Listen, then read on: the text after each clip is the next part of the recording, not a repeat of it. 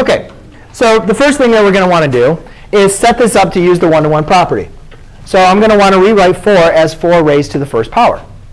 Now that I have the same base, and they're both raised to powers, same base, both raised to powers, I now can say that the powers are equal to one another. Yes, Erika.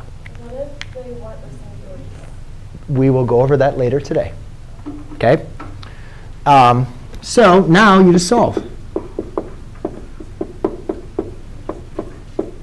Using inverse operations. Okay. Okay. So would you make the 4s cancel out? Would you make like the 4s always cancel out? Would you set the powers equal to each other? Yeah, basically remember whenever you have the same, when you have exponents with the same base equal to one another, you just set the powers equal to each other. Okay, for this one, it was pretty simple. So I just went ahead and plugged in. I just went ahead and plugged in power. I got that. And then both of them 4 the first power. We're going to go to more difficult ones.